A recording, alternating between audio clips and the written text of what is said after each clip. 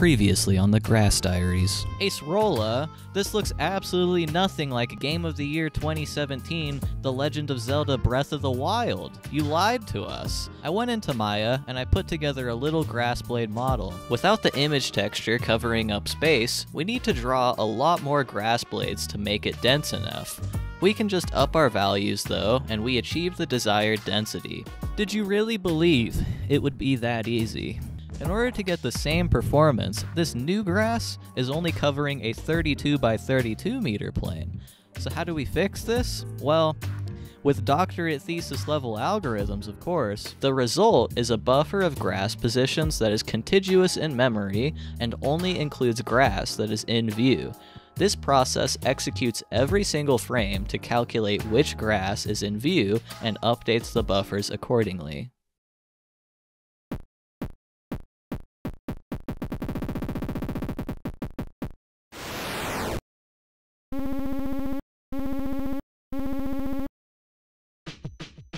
Hello everyone, and welcome back to a new video, and what I hope is the last video on this topic. Our goal today is getting the grass we created in the last video to cover any area we want while still being highly performant. But as it stands, we have two main problems. Our GPU culling only works on up to 262,000 grass blades, which is not nearly enough to cover any area we want. Additionally, we use the same grass blade model regardless of view distance, even though grass far away is barely visible. But what if I told you we could solve both of these problems at the same time? Take a look at this square with an area of 300 meters squared, the same as our target area. While we could have a single buffer of grass cover this up, it would not be nearly dense enough to look like a complete field. But what if we had multiple buffers of grass? We could divide up this square evenly and have one buffer of grass positions for each piece. We then run our culling algorithm on each buffer, and the result is an area of grass as large as we could ever want. This method of data division is known as chunking, a concept mostly everyone should be familiar with due to the massive success of Minecraft, a game in which the chunks are extremely obvious. With some changes to position calculation and some tinkering on the code to keep track of multiple buffers, our grass field now looks like so. Well, it's the exact same, which is great. If we visualize the chunks of grass in our shader, we can see that the field is properly divided into any number of chunks. In this case, it is 5 per axis, for a total of 25. We are now able to expand our grass field to the area of the original billboard grass, and we find that it actually works quite well. I get an average of about 64 FPS at full resolution, but this fluctuates depending on the position of the camera. There's still a lot more we can do, so let's move on to implementing level of detail. In order for level of detail to work, we need a lower poly grass blade model.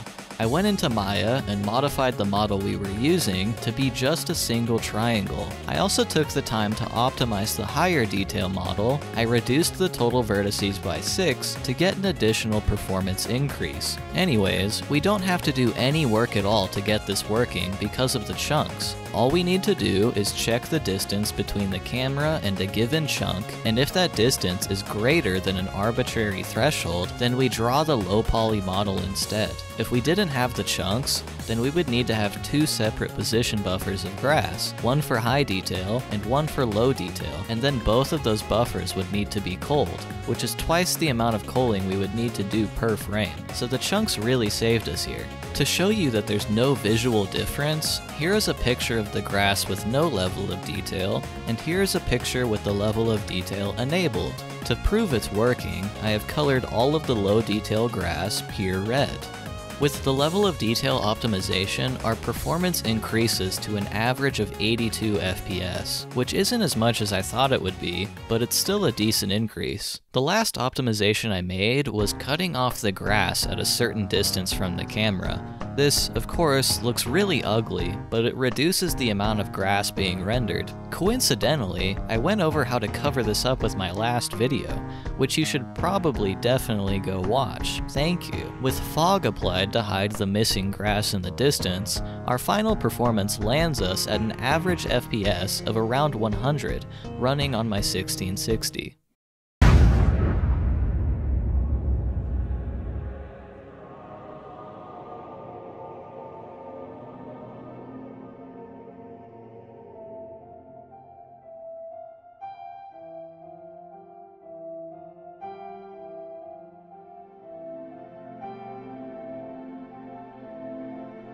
Did you do it?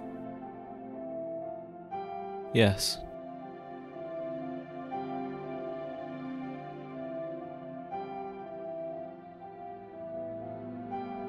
What did it cost? As I mention in nearly all my videos, everything has a cost. Every line of code you write increases the time it takes for your program to execute, and every object you instantiate will take up some of your finite memory. I've already shown you the time it takes for the grass to render, but what about the memory cost? Let's start with a multiple choice question. How many blades of grass does our field contain? Is it A, 256, B, 16,384, C, 1,048,576, or D, none of the above? If you picked answer D, you're correct, or you saw my Twitter thread. Either way, there are actually 7.3 million blades of grass in the field. Each blade of grass holds its position, its world space UV coordinates, and its vertical displacement from the ground. This means that there are 7 floating point numbers per grass blade. Each float is 4 bytes of memory, so each grass blade costs us 28 bytes. That's not a whole lot, but when you multiply that number by 7.3 million, it gets quite large. Converting that number to megabytes, our grass buffer costs us 204 megabytes. But wait, we actually have a copy of this buffer, which is where our compacted, visible grass blades end up. So in total, this field of grass costs us 408 megabytes of RAM, which is nearly half a gig.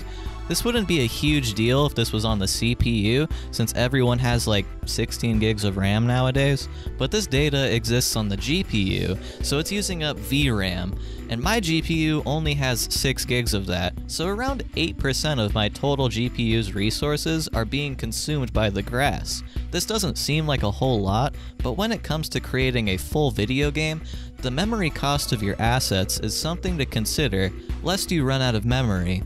In reality, you'd probably never need this much grass. This was merely to prove that it was reasonably possible to cover the area in my first grass video, such that you can't call me a fraud. There's definitely more I could do to optimize it further, but for now, I'll be putting the project to rest. Thanks for watching, everyone. I hope you have a great rest of your day, and I'll see you next time.